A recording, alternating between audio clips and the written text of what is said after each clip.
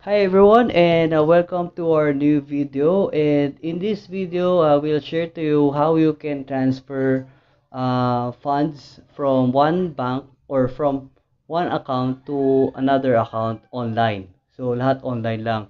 And this is not an interbank, BDO lang po ito. So if you have an account sa BDO which na merong fund gusto mo papunta dun sa isang fund kasi yun yung mas madalas mong ginagamit.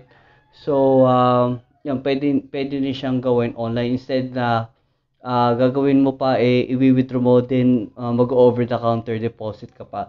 So, this can be done online na. So, but before we start, please subscribe to our channel and hit the bell button para updated kayo sa mga videos natin. And yeah, let's get started. First, of course, you have to install video application, then open it, then log in lang. If you don't have a video online account yet, please register lang naman yan online din. And it will take just a few minutes lang. And yan, ilalagay nyo lang naman yung mga account number and yung card number and everything na lahat ng details sa kailangan nila, okay? So, first, punta tayo doon sa account kung saan manggagaling yung fund.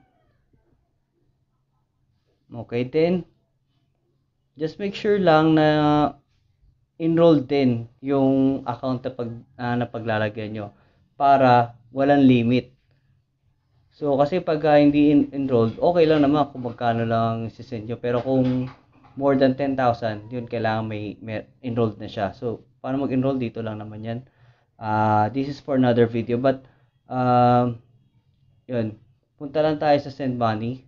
Dun sa account kung saan manggagaling, no? Yan. Then, enrolled fund transfer. Yan. Meron not enrolled to any BDO account. Ito, yun nga, below 10,000. Pero if it's more than 10,000, uh, you need to enroll it first. Yan. Then send from. Kung depende kung saan yung account nyo, no? Pero savings and checking account yan. Then send to. Kapag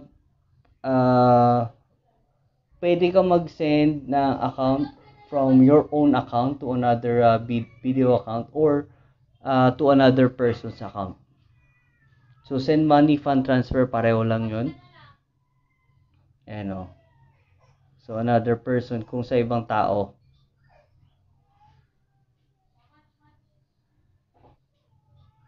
So, instead na magpunta pa kayo sa bank, kung may papadala kayo pera, kung may video account siya, gawin nyo na lang to. So, napakabilis lang.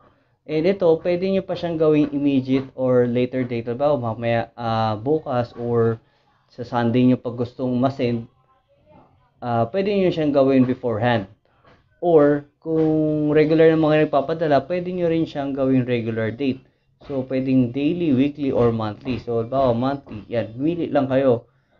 Since start of the month, this month, July, then hanggang kailan kayo magpapadala ng pera. So, ganun lang naman siya, guys.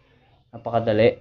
Then, days of the month, like every when of the month, like July 20, August 20, September 20, ganun lang.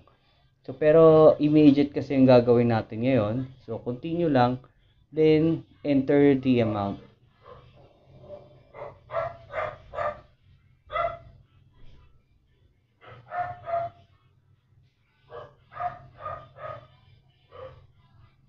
Okay. So, after malagyan na lahat ng details dyan, just hit continue.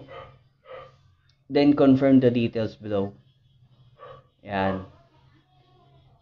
Then, transfer date. Okay. So, continue lang. Then, and there you go. Thank you for using video mobile banking. And yan, kung may gusto pa kayong gawin, make another transfer. Pero, tingnan natin kung na-transfer. Okay, doon na transfer na. And yeah, that's it guys. Sobrang bilis lang. And in span of 5 minutes, nakapag-transfer na kayo ng funds. And safe na safe kasi nasa account nyo lang, hindi nyo na kailangang i-withdraw yung actual cash. So, less yung chance na manakawang kayo. And yun nga, less yung hassle na pumila kayo, matagalan. Ito, in 5 minutes, nagsasalita pa nga ako pero nagawa ko na siya. So, napakalaking bagay and I encourage you to use this instead of going to physical bank kung ito lang naman yung gagawin nyo kasi it really saves time and effort. Of course, money na rin kasi yun nga, pamasahe pa and everything. Then, of course, yung safety nyo pa. So, this is a really big help from BDO. And that's it, guys. And if you like the video, uh, please hit the like button. And if you have questions, please comment down below. And if you are not a subscriber yet, please do subscribe and hit the bell button. And thank you for watching. You have a great day.